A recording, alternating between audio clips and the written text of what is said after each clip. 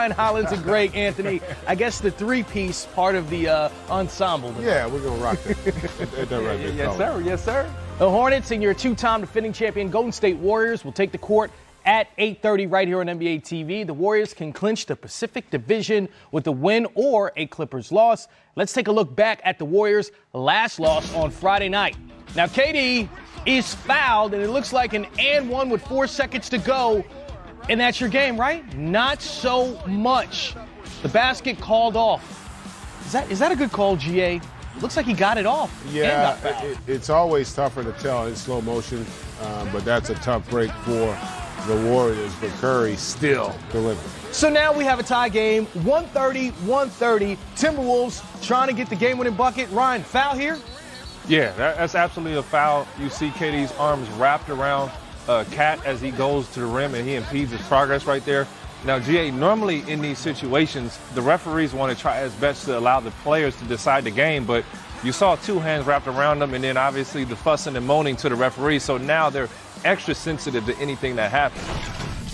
Well, looking at those Western Conference standings, the Warriors lose the opportunity to get a game on the Golden State Nuggets. They have the same exact record right now. Steph Curry believes his team had a battle with the referees on Friday night. Which is the worst call in your opinion? You have to ask the MVP of tonight, Kahwi. Is that the most frustrating ending you've seen to a game that you've been a part of? Probably not, but it's the one that has just happened, so it's a little heated. Did you feel at all? I mean, because you guys kind of taunted the referees after you hit the three. Did you feel at all that played into what was that controversial call there? If that's the case, that's indicative of the entire game and, not officiating the game itself and letting emotions get in the way or whatever kind of agenda you had coming in. I mean, at the end of the day, it's 182. You're not going to get overblown that much. We should have been way ahead in the second half by playing better, but again, let the game decide, and that's just unfortunate. At that point, did they provide any explanation on things? The fact that Draymond got a text for saying, "Oh, we can't talk to y'all tonight," is kind of embarrassing in terms of we're supposed to have that communication. Nobody's being demonstrative, disrespectful in any sense. In this league, there's going to be back and forth and chatter and trying to end emotions, high intensity competition. As long as you're not cussing somebody out or being disrespectful, that communication should be there. For the most part, all year it's been pretty solid. Just on a night to night, it's kind of, you want it to be the most consistent thing in terms of player-referee relationships. Some straightforward remarks by Steph Curry there. Still no fines for the Golden State Warriors. Also on the other side of that, the refs, they've been exonerated in the 2-minute report for their part in that situation. So getting back to what we actually saw in those clips between the Timberwolves and the Warriors, is that just the way it should be? That both sides should be, okay, Warriors, you said what you had to say, and the refs, you know what, you did your job properly. What's really tough from the NBA standpoint, they have to protect the referees, because if we want to complain about every foul, every something, and there was no fines, and I hate to say this as a former player that there should be fines, we would never stop talking GA. And when you get hit with that 25 racks in your pocket and you got it like that to go ahead and spend, you think twice about making remarks.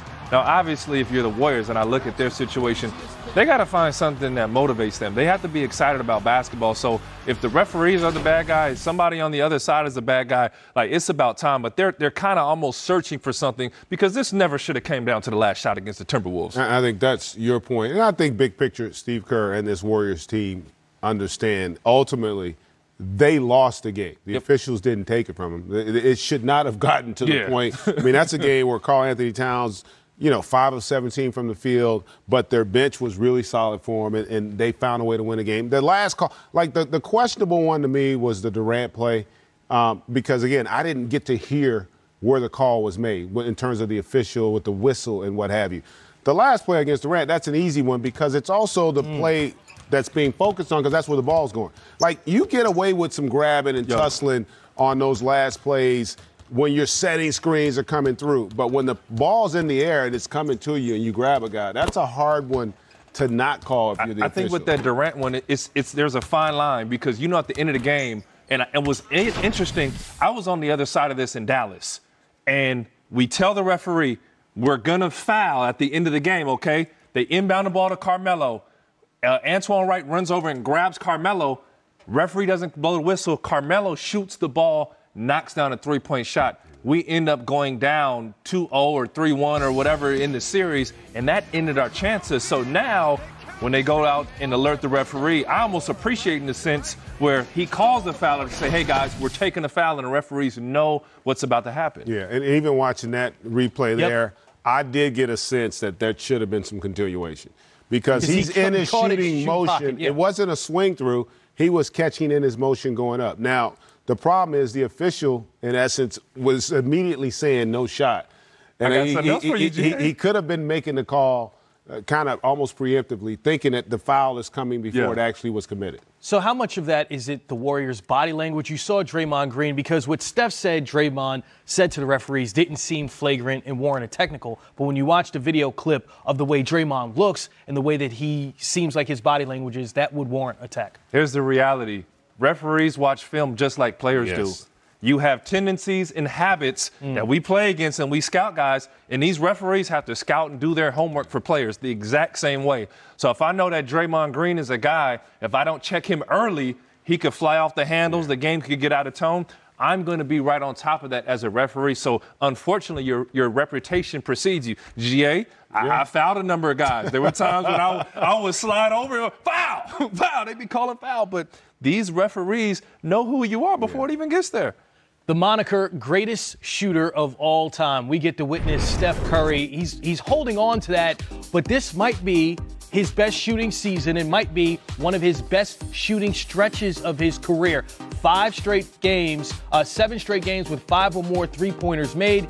He's shooting 12 a game, GA, making 5 a game on the season. That's the best of his career. Yeah, you know what I'd say in the offseason if I'm Steve Kerr? I'd be like, you need to shoot 15 a game next year. Because when you're shooting 40% from 3, and in his case 43, and you're knocking down over 5, I think you're going to see him even the next year take even more three-pointers because of how efficient he is from beyond.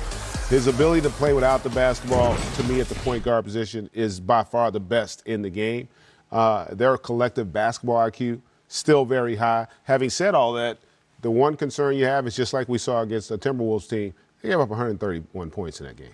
And so while they can still get things done offensively, when we get ready for the postseason, they're going to have to flip that proverbial switch in terms of getting better defensively. And I do think they will be better defensively. The question is, though, has the gap between them and the rest of that Western Conference, has it closed? Will they still be head and shoulders above everybody else? And that's what we're going to find out come mid-April. I mean, has that gap closed? I think the gap with the entire league has somewhat caught up. I remember when the Warriors just kind of blew up and became the Warriors. We were competing against them. We didn't know what was happening. We would have to start small forwards at power forward. We go into the small ball lineups, and you would literally get run out of the gym. And slowly but surely, the entire league, I don't want to say has caught up, but the ground has been made. You got guys that shoot threes. Small ball lineups are in place. Now centers shoot threes to match up. There's multiple ball handlers on the floor, but just rotationally, you didn't have that, GA. Brian, think of it. You came in. Who's the best big on the team you played on that you played for an extended period of time? Kevin Garnett. Kevin Garnett in his prime, right? Yep. So not in his prime, but later. But you take a guy like that, and the analogy I would use, when Ryan first probably went up and played against a guy of that caliber, early on, he probably was giving it to you a little bit because you had. But what happens over time, you get more and more comfortable playing against him. You learn tendencies. You improve. And so your confidence grows. And I think that's what you're seeing with the rest of the league is, like, to Ryan's point, they were in awe of Golden State because we hadn't seen it. Yep.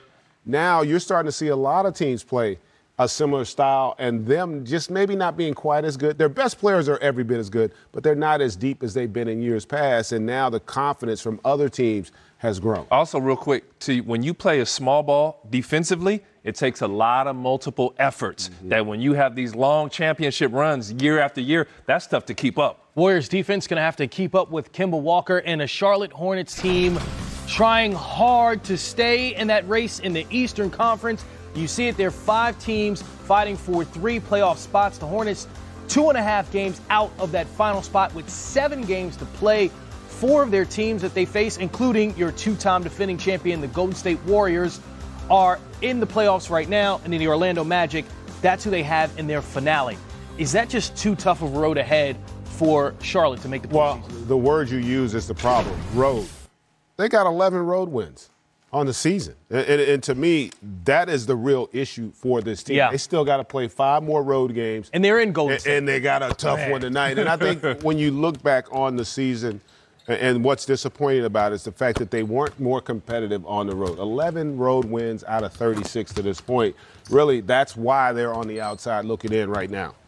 When I look at that Charlotte squad, there's such a dependency on Kemba Walker to make something out of control happen. It's a 50 ball, it's a 40 ball, and they need that night in and night out. And the one thing you hang your hat on when you have these off shooting nights that they don't have is defense.